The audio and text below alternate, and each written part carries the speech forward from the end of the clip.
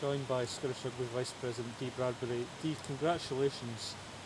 Your immediate reaction? Delight that the clubs have had the vision to support me in this role. And then I think my second reaction was I must go and phone my 85-year-old father, which I did, and that was an immense moment.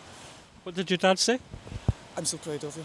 Mark, the end of an AGM, a lot of business covered, and a historic moment during the AGM. Absolutely.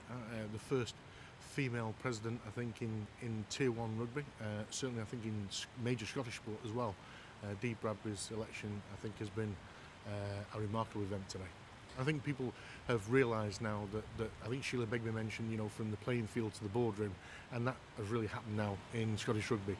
Incredible forward-thinking result today from the election, but more importantly, I think it shows how seriously we're taking women's sport and the women's game in general. We now have Sheila Begbie, we now have Leslie Thompson, and we now have Dee Bradbury in very, very key positions in the organisation, senior positions in the organisation, and that is something we've been striving for, and we've brought about much earlier than we thought we would do. And groundbreaking across Northern Hemisphere rugby, in fact we think across the Tier 1 nations. We think so, and as I say, it's one of those kind of things that this is a woman that's steeped in rugby, that's been involved in the grassroots game, but is also going to bring a new dimension to our sport, and we're just delighted with that result. Well, obviously the women in the men's unions integrated in 2009, and since then it's become very clear to me that out of most sports, Scottish rugby is one of the most fully integrated and welcoming for women.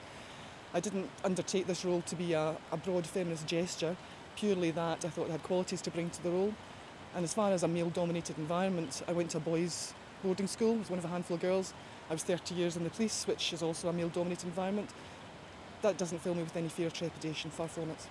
But my own club, which is one of the few that I can speak for at Oban Lawn, fully integrated, women on the committee, we look after each, the women look after the men look after the women, fully supportive of each other, we support each other on match days, and I think that's a model that we should try and roll out throughout the whole of Scotland, and more clubs are embracing that, which is fantastic.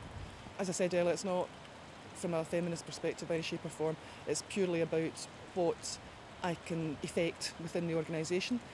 The impact of what you say about it being an historical moment hasn't quite sunk in yet. I'm just me. And throughout the whole of Scotland, yes, there are women occupying prominent positions, and yeah, that's good. It's a good thing. It must be, I guess, a particularly emotional moment for you today. Well, I had difficulty understanding and believing it last year. I'm not really any further forward this year.